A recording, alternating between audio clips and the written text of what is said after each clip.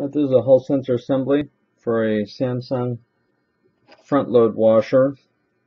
Originally it's encased in this and goes over here, but I went ahead and took it out. It was pretty easy. The silicone was it came out pretty quickly.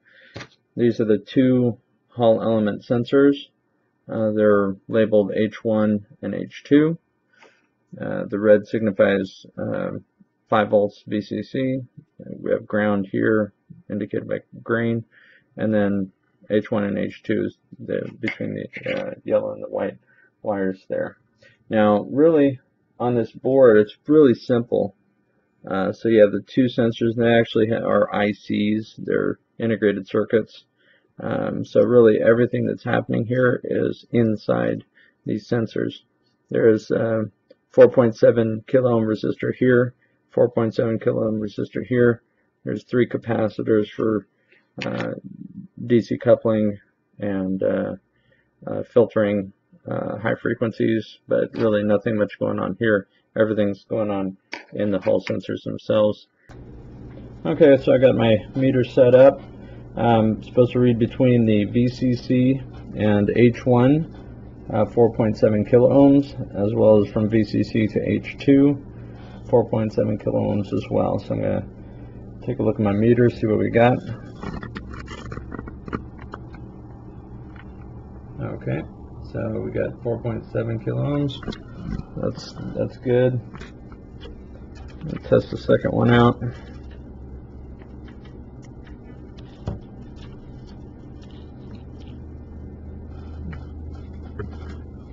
Okay, I got that set up.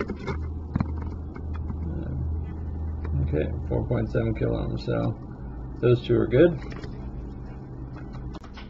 Okay, and to demonstrate the Hall sensor, I set up a pair of magnets from Magnetron, one with the North Pole and the other with South Pole facing, so I'll show you how those work there. Okay, so we got the North Pole here, it's indicated by red, and then the South Pole is indicated by blue. Okay, what I'm going to do is pass the magnets across the Hall sensor in two fashions. One, it's going to be in a clockwise fashion like this, and the other is going to be a counterclockwise fashion like this. I got the DC voltage 5 volts hooked up to the Hall sensors, and I got my scope hooked up to H1, which is going to be the yellow scope waveform, and then H2 is going to be the blue scope waveform. Okay, there's clockwise. There's counterclockwise.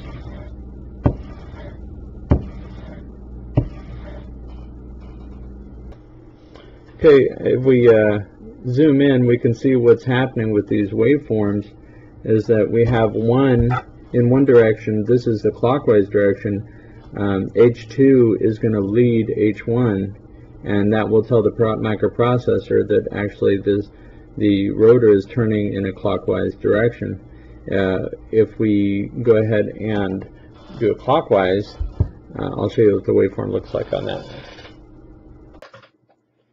So in the counterclockwise direction, we see if we zoom in on the waveform that H1 is now leading H2, and that will indicate to the control board that the rotor is turning in a counterclockwise fashion.